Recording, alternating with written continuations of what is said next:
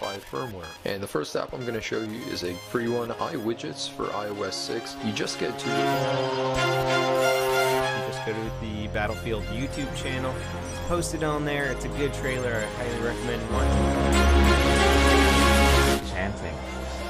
You can easily put in whatever you want right here and then shop.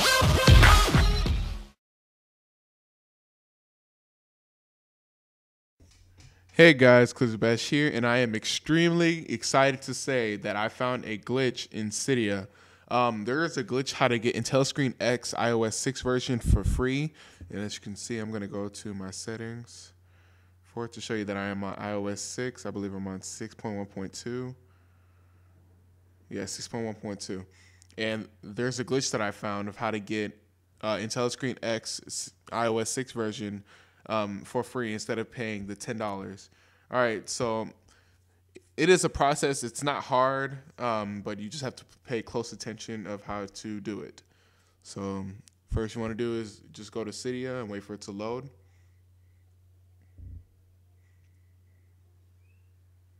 And what you want to do is you want to go to Manage, Sources, Add Source, and you want to add this source. It's going to be,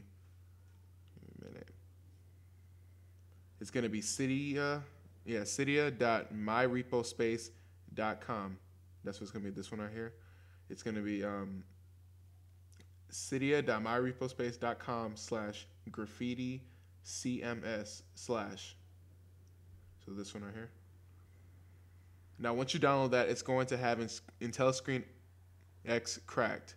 And what you want to do is you want to install that. Once you install that, respring your device, and then what you want to do is go back to Cydia and uninstall it. Because once you install this one, it's going to install the IntelliscreenX iOS 6 version, but it doesn't fully work. It's going to say that you have to do the trial. So once you go back to Cydia and uninstall it, you want to go to search and then search IntelliscreenX.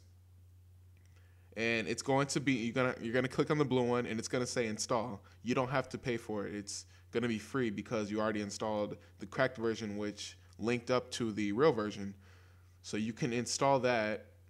And if you do get an error code, that means you just didn't uninstall the cracked version. So you're gonna have to do that first, and then you go to IntelliscreenX and you get to install it. So I already have it installed, as you can see.